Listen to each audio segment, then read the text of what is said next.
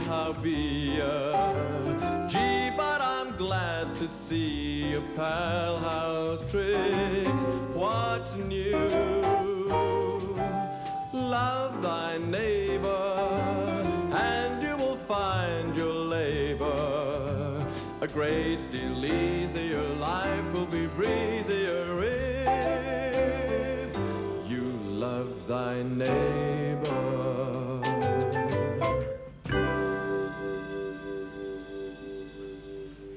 Joan, how much longer are you going to be? I shan't be a minute. And don't shout, you'll wake Mark up. Bill will be home soon. Coming.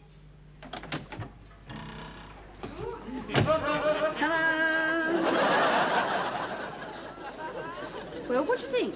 I like it. I'm not sure it suits me. Oh, I think it does. They're very fashionable. Why don't you keep them to see what Eddie says? I know what Eddie'll say. Go raving mad.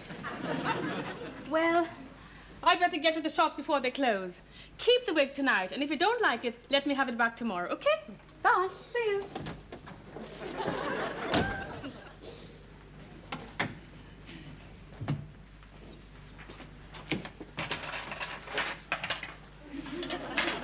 I'm in the wrong house. Sorry about it. Eddie?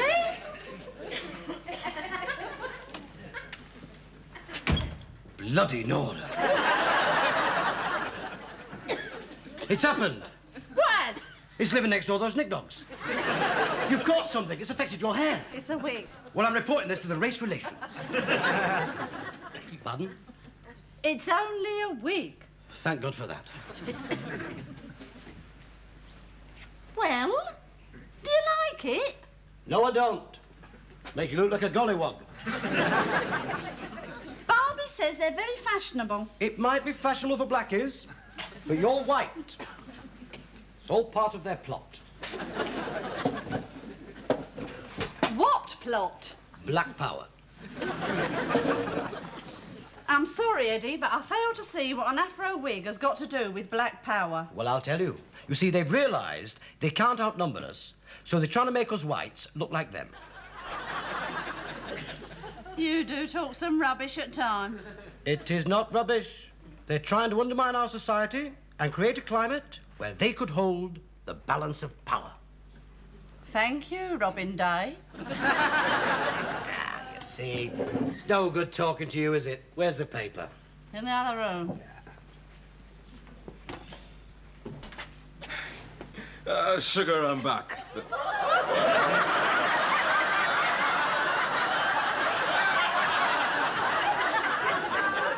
What the hell do you think you're doing? I don't know, but I like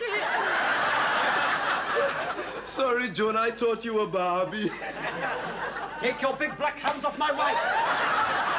But I didn't know it was Joan from behind. She looked just like Barbie. Well, she doesn't look like Barbie from the front. All right, I'm sorry. Barbie's just nipped down to the shops for a minute. She won't be long. Do you want to wait here? No, he bloody doesn't.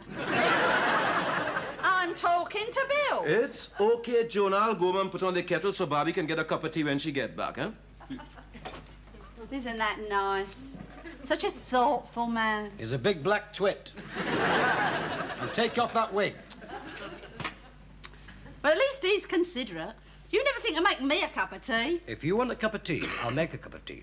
No, thanks. I've tasted your tea. It's horrible. I'll tell you what I'll do. Just to prove that Sambo is not the only reasonable fella, I shall get the dinner. Eddie, it's all right. I'll do it. I'll do it. I'm not incapable of fixing a meal. Eddie, sit down. You sit down. Just for once, your husband will wait upon you. Do you really mean that? Of course I do, love. Oh. Well, I might as well enjoy it. Yes. You just sit back, love, and I will get the dinner. Yes, Eddie.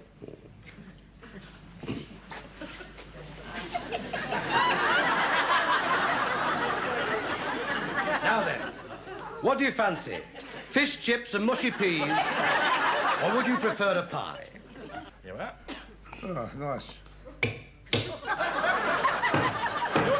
fork. Knife and fork and the sound of that one hammer and chisel. Now, I'll have another pint. Make that 2. Hello, Eddie. Hello, Eddie. Evening, lads. I'll get 'em. Ah, very kind of you. Here you are. 2 pints coming up. Cheers. This beer all right, Nobby? Looks a bit cloudy to me. Off? Let's have a taste of it.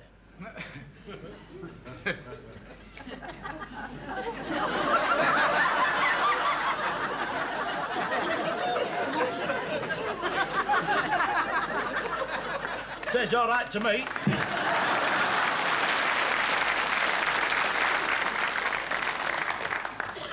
Well, I'm glad you only had a taste. I can't help it. I've got a big mouth. You've got a big everything. That's the pint you owe me. Yeah, I wonder if Jacko will come in tonight. Well, that all depends, Arthur, on what time he got back from his holiday. Yeah, it'd be nice to have him back, wouldn't it? Yes, I've missed him. Hello. Do you know, Eddie, if it wasn't for the night spent in this club, life wouldn't be worth living. You're quite right, Arthur. It's nice to get out for a couple of hours, release the tensions, and relax with a drink and good company. Yeah. Evening, fellas. Pint, Nobby. I spoke too soon. What do you mean by that? You mind your own business. Why do you always have to be so ill-mannered, eh? Because you're a nignog. And us whites have got to keep you in your place. And what place is that? Down, under us. We can't have you acting as though you're our equal. Oh, don't worry, Eddie. I definitely don't think of myself as your equal. Good. I'm very pleased to hear it. I'm way above, man. We were all created in God's image and likeness. Knickers. Hey, Nobby's right, Nobby's right. It was in the Bible. I don't care what it says in the Bible. He did not create us all in his image and likeness. I mean, for a start, God was a fella. So women are not created in his image and likeness, are they? You got a point there, Eddie? Yes. And look at him. He's black, so he's definitely not his image and likeness, is he? Look, nobody knows what colour God is. Of course they do. God was white. You can't prove that, you know. Like, look, his son was white.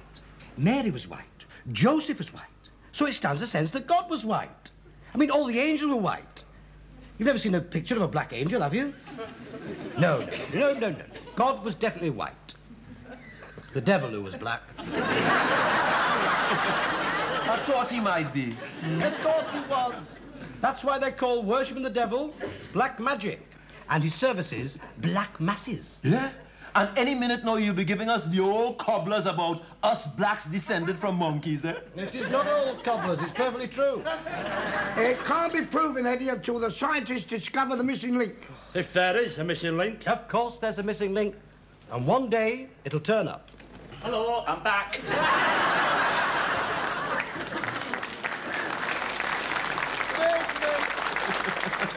Hey, We were just talking about you, Jacko. Oh.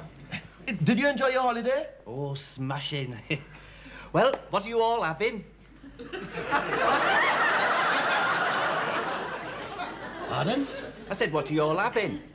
You aren't actually going to dip in your pocket, are you, Jacko? Yes. Hey, like he had a touch of the sun at Southend? He looks like Jacko, he's dressed like Jacko, but he's saying strange things like, what you having? 3 pints, Nobby. 1 for yourself and I'll have half. I can't believe it. I'm a different man. Something happened to me on my holiday. It's changed my whole life. Why? Did you have a brain transplant?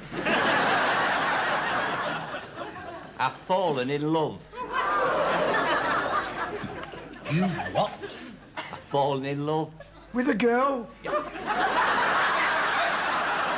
Of course it's with a girl. Well, you never know, Jacko. There's a lot of it about you, don't you? Well, there's none of it here. Here you are, 72p. Keep the change.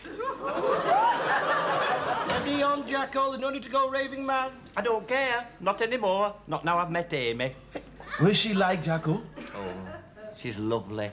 Did you meet her in Southend? Yes. She's working down there for the summer season. Oh, yeah. She's in the amusement arcade. Not the bearded lady, is she? She's a bingo caller. Aye. I bet she'd give you a full house now and then. I met her on the very first day I was there. It were raining, so I went in this amusement arcade until it cleared up. And suddenly, I heard a voice calling. 2 fat ladies, 88. I turned round and there she was. Stop it, Jacko. You're making me cry. It's love story all over again. You know what they say, Jacko? These holiday romances, they never last. Oh, this one will. How you know it was the real thing? Because it is. I took her out to dinner on the very first day. Oh, it was romantic. We had brown Windsor soup, hamburger and chips, and a double helping of spotted dick. Very romantic. And then we went on the sands for a bit.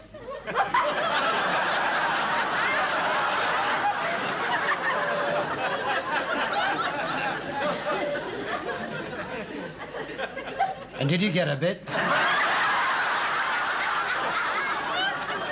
She's not a girl like that. We just sat and talked. And then I kissed her. And something came over me and I felt all cold and clammy. You were overcome with passion, Jacko. No, it was the sea, the tide had come in.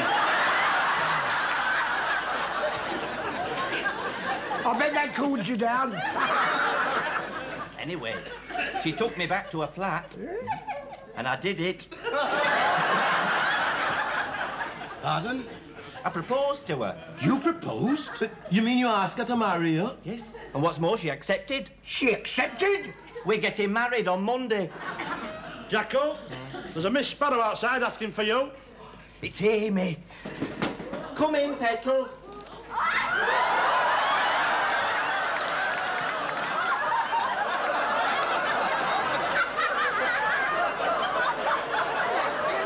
Hello, sweetheart.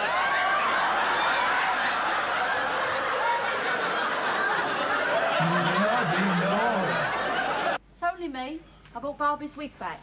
She's just putting Terry to bed. Sit down, my man. She'll be back in a minute. How is the little darling? Just like his father. Big, black, and beautiful. And modest with it. Hello, Joan. I brought it back. Eddie didn't like it. Not much. What did he say? I couldn't repeat it. Oh, why not? Just leave out the bad language and the references to sambos and knickknacks. If I leave that out, there's nothing left to tell. Go. In there, love. Morning. Morning, Eddie. Well, to what do we owe this unexpected honor of Big White Chief visiting humble black brother? Just watch it. Otherwise, Big White Chief will give humble black brother a kick up the Khyber. Who's looking after Mark? You are when you get home. And where are you going? I'm going to the club to sort out Jacko. Have you and Jacko had a quarrel? No. I don't mean sort him out that way. I mean, I'm going to mark his card. What about? About that bird he's going around with, gone soft over. That bird happens to be his future bride. Not if I can help it. Why don't you want Jacko to marry her? Because they're not suited. Don't talk stupid. It is not stupid. You haven't seen her. If Jacko marries her, he'll be dead within a week. Well, what a lovely way to go, eh? You shouldn't interfere, Eddie. From what I've heard, Jacko's really lost his heart. It's his marbles he's lost. You didn't see him in the club last night. He was buying drinks for everybody. He spent more than 3 hours and he's spent since I've known him. Yeah, I must admit he was chucking his money about, you know. And not only that, he's put in a hotel until they're married and he's paid for that. I tell you, he's gone right round the twist. What does she look like? Fantastic. She obviously thinks he's a soft touch. Why should she think that? Well, I mean, it's obvious, isn't it? I mean, you see, good-looking birds don't usually marry plain fellows with no personality. Oh, yes, they do. I married you. Do you mind? I'm trying to be serious. Has it ever occurred to you that they just might be in love? If she's in love with Jacko, I'll vote Tory. And just what do you think you're going to do about it? I'm going to do my duty. As Jacko's best friend, it's up to me to bring him to his senses.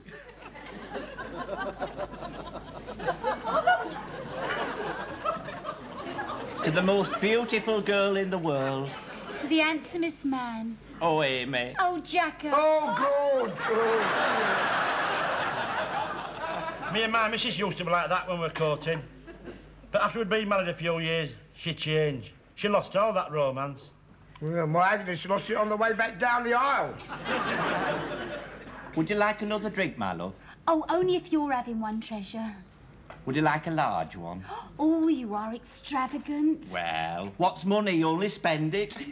Nobby, a large gin and tonic. I'll have half. And one for Arthur and one for yourself. Oh, and one for Bill and one for Eddie. Never mind the beer. Jacko, we'd like to speak to Amy, if you don't mind. Less of the we. It was your idea, not mine, eh? You belt up. Jacko? I don't mind. She's here. Speak. In private. Why do you want to speak to her in private? Jacko, I just want to ask her a few questions. You see, don't you realise you know nothing about this young lady? Her background, where she comes from, nothing at all. I know all I need to know about Amy. And that is, we love each other. Well, it's not enough. Well, it's enough for me. It's all right, Treasure. I don't mind your friend asking me anything. I've nothing to hide. Well. If you say so. Jacko, why don't you go outside for a few minutes? I won't be long. All right. Bye-bye, darling. Bye-bye, sweetheart. Oh, take care. And you. All right, you're only going outside for a few minutes, not the other end of the world. Well, what do you want to ask me? Now, first of all, what about your parents? I haven't got any. Pardon? I'm an orphan. I never knew my parents. Oh, what a shame. I was an orphan, love. I was abandoned when I was a little baby. I'm not surprised. They probably couldn't find a cot big enough for you. If she's an orphan, she's all right. She gets my approval, and I hope they'll both be very happy. There. Yeah, I second that. Look, let's drink to the happy couple, eh? Hang on, I haven't finished yet. Now then, have you got any attachments? You must be joking, Eddie. She's got the nicest attachment I've ever seen. Oh.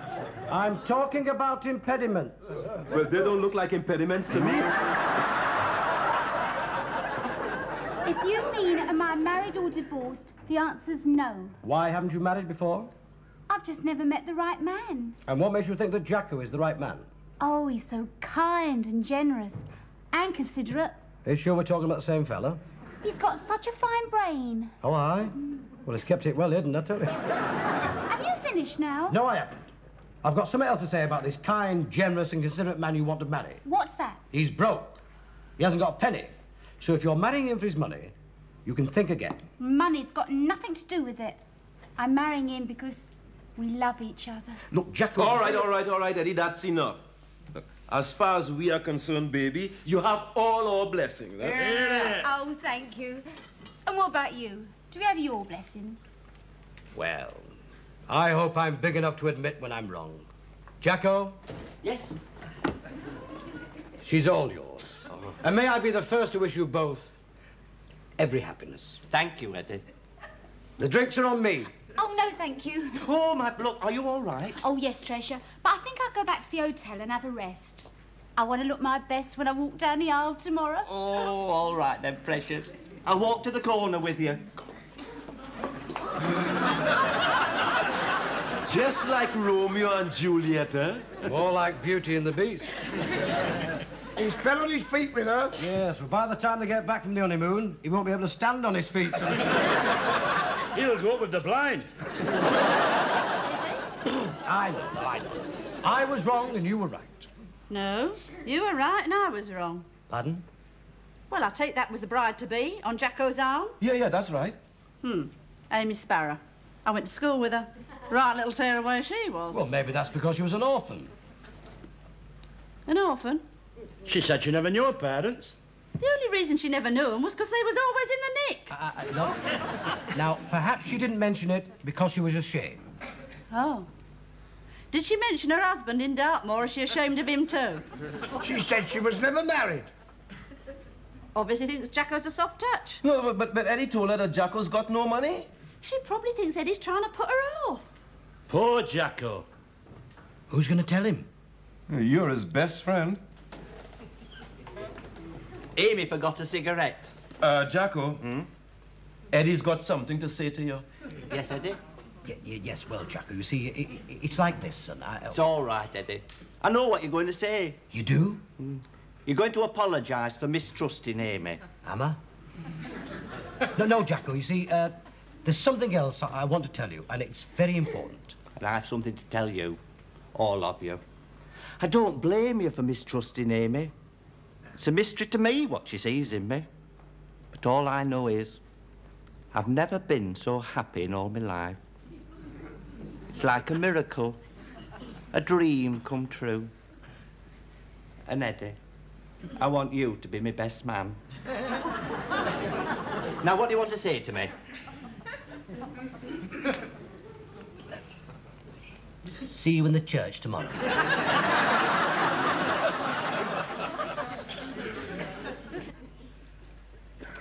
I still don't understand why you didn't tell him. How could I tell him? With him standing there looking like a cocker spaniel who's been promised a bone. Well, that's that. Have you told him? No, but I've told Amy. She's packed her bags and gone. What about Jacko? We can't have him standing at the church. It's all right, I've told him. What did you say? How'd you take it? I hope you're tactful. No, I told him the truth. Didn't you wrap it up a bit? There was no way, Eddie. I just gave him the facts. Oh, I do hope he doesn't do anything foolish. Don't worry, John. He'll get over it, you know. Here, something terrible's happened. What is it? I've just seen Jacko. He said he's going to do away with himself and chuck himself in the river.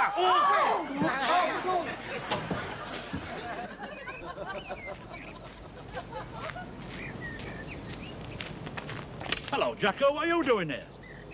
Well, I was going to kill myself, but I've decided not to. I'm glad about that.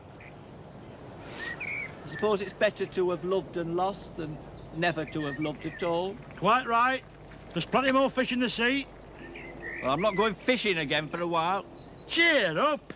Hey! That's my new cap. Don't worry. We'll go find a long twig and fish it out. Come on.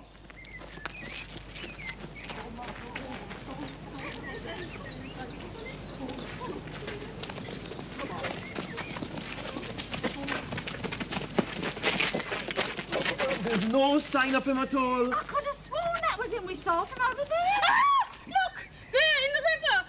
Look! Jacko's cap! He's been a gone and done it. Hang on, Jacko! What makes you so sure he's jumped in? You've never seen Jacko without his cap, have you? He's under that somewhere. Stand back. Stand back!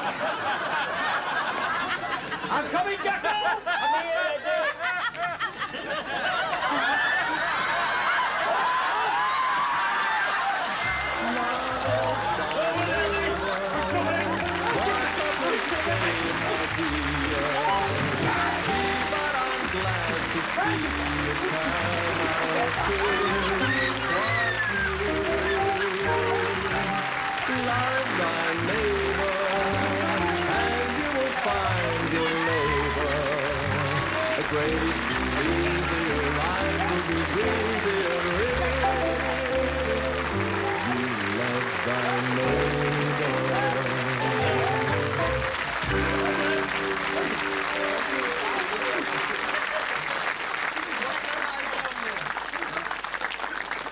What's that?